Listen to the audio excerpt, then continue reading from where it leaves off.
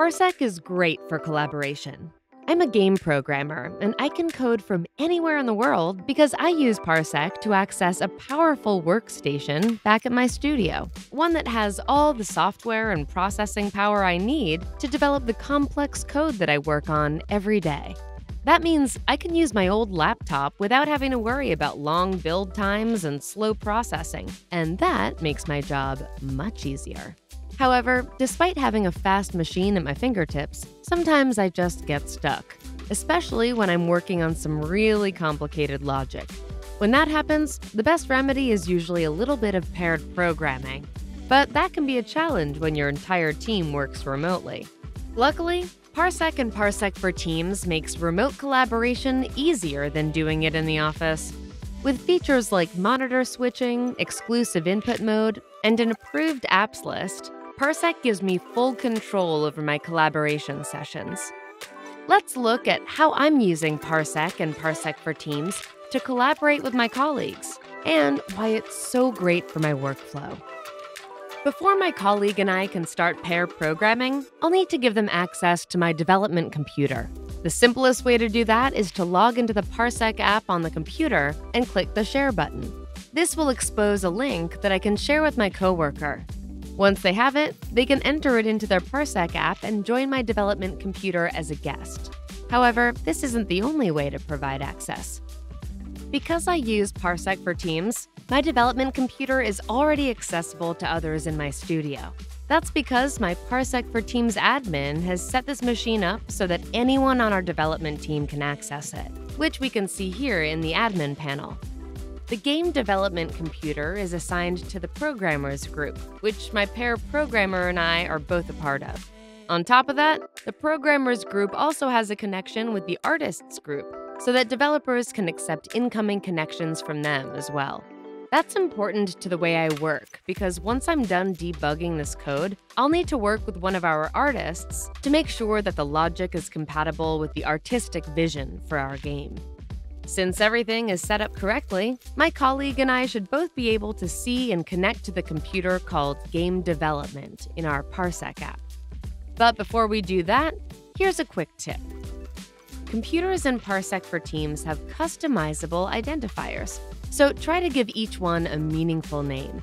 That way, your computers will be much easier to identify when it's time to get connected. Now that we're both connected, we can get to work. And luckily for us, Parsec is 100% compatible with all of the conferencing apps that we all know and love. So we can hop on a Zoom call and chat with each other while we work. On top of that, Parsec also supports multiple monitors and monitor switching. So if the computer we're collaborating on has multiple monitors, my connected guests will be able to see everything I'm doing. This is great for my workflow because I always try to spread my workspace across multiple monitors. For example, when I use Unity, I always keep the game view on its own dedicated screen. With Parsec, I know that my guests will be able to follow along as if we were both in the office and they were looking right over my shoulder. As you can see, collaborating with Parsec is super easy. But we can take things a step further by adjusting our computer's settings to work even better when collaborating.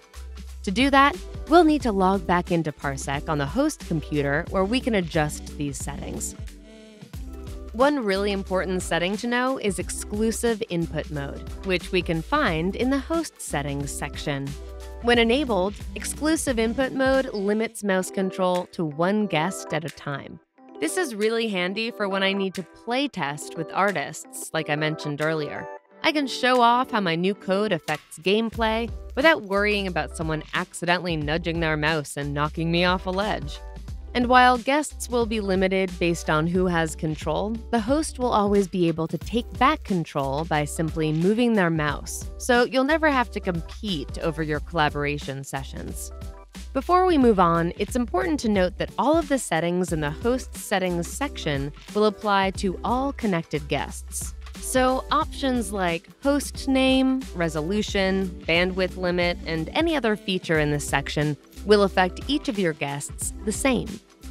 This feature has many applications, but I find that the approved app list is particularly useful for playtesting.